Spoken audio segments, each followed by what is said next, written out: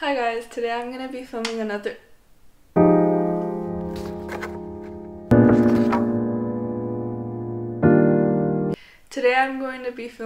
tips and tricks for intonation because a lot of people struggle with that, including me.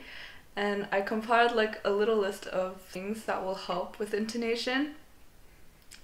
Yeah. Okay, so I have 4 things that I want to touch on today. The first 2 is not going to require my instrument, so I'm just going to say it right up. Okay, the first thing that I want to say is to know your half steps and your whole steps, you know? So whole steps require you to separate your fingers, while half steps require you to have your fingers as close as possible. And these distances vary like throughout the whole fingerboard and depending on which position you are.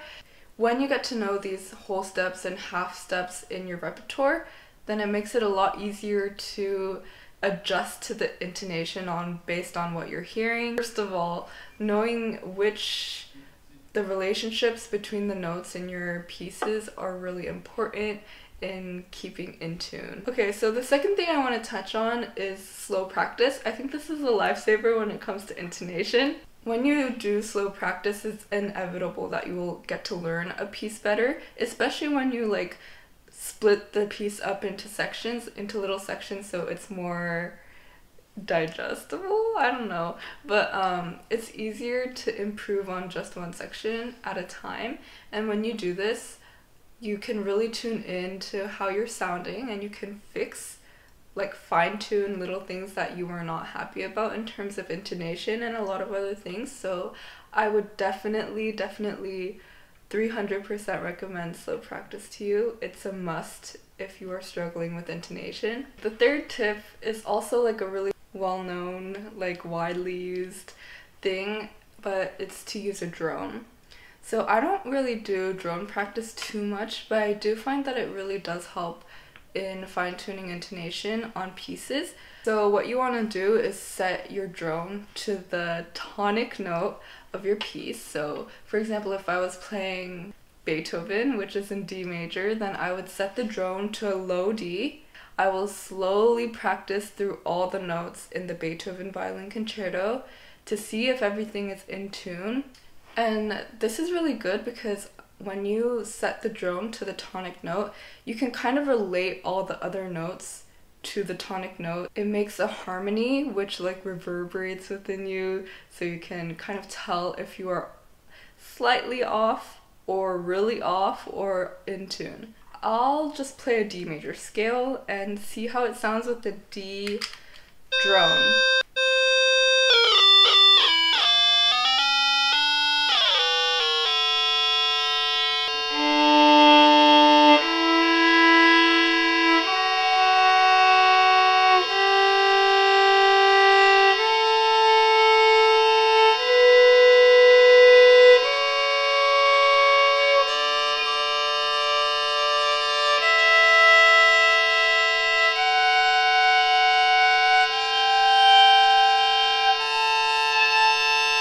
I forgot to tell you guys that it's really important to not have your sound overpower the sound of the drone, or else it just makes the whole meaning and significance of drone practice disappear, because it makes it really hard for you to relate your intonation to the drone, because you really want to be able to hear that balanced harmony. I know a lot of the time I promote like never practicing without vibrato. When you're playing with the drone, you really don't want to use vibrato, especially if intonation is what you're, aiming for, fixing your intonation, because the little vibrations with your vibrato will really distract you from listening to what your original intonation was.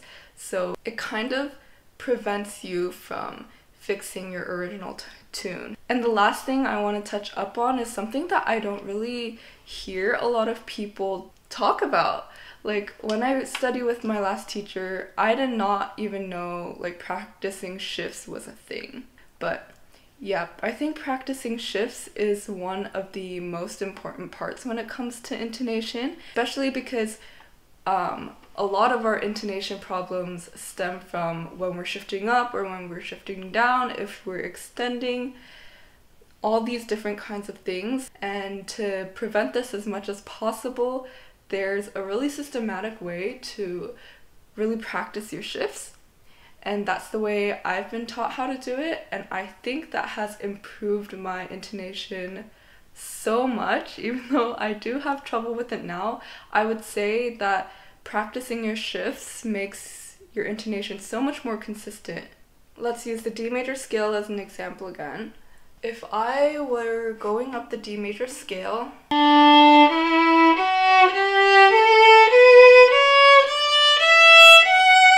I reach the F sharp with third finger, and then I want to shift to the G on the A string with my first finger. The correct way to shift and practice your shifting is play your last note, which is my F sharp. You want to be shifting with your first finger because you want to arrive on the G with your first finger. So I play the D because I'm in third position. And then I slide up and shoot for the G.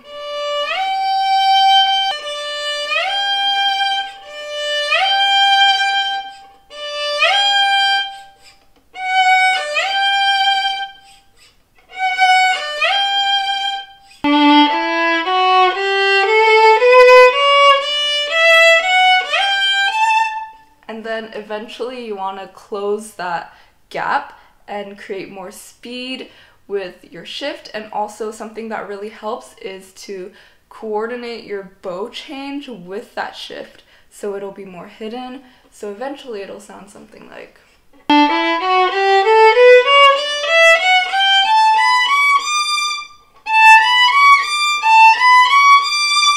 And then it's really similar for when you want to come down the scale and shift down. I landed with G, first finger, and now I want to shift down to F sharp. So what you want to do here is you ended with your first finger. Now you have to go back to third position D with your first finger and then set up your three fingers after that to get to your F sharp. It will look something like.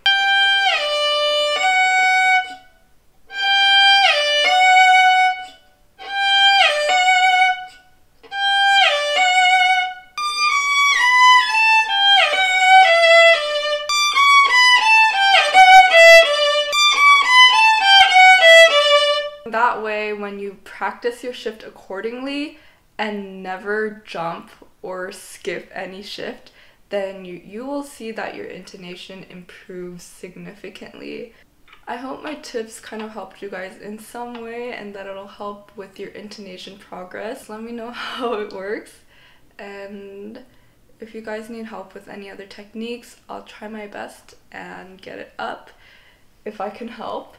And yeah, I'll see you guys in the next one. Thank you so much for tuning in. Bye!